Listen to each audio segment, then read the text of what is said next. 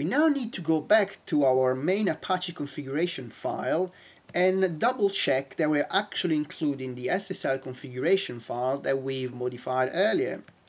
In my case, I have an include line that looks like this and specifies the path to the SSL conf file.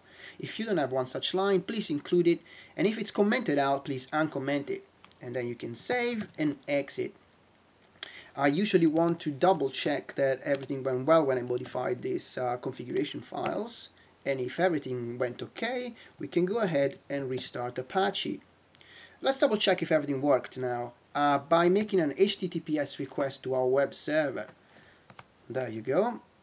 And I didn't get any errors, but I got a nasty red screen. But this is expected because I used a self-signed certificate, which is not signed by a trusted authority. And so the browser is just warning me about that. So I go ahead and proceed, and voila, it worked. Thank you very much for listening.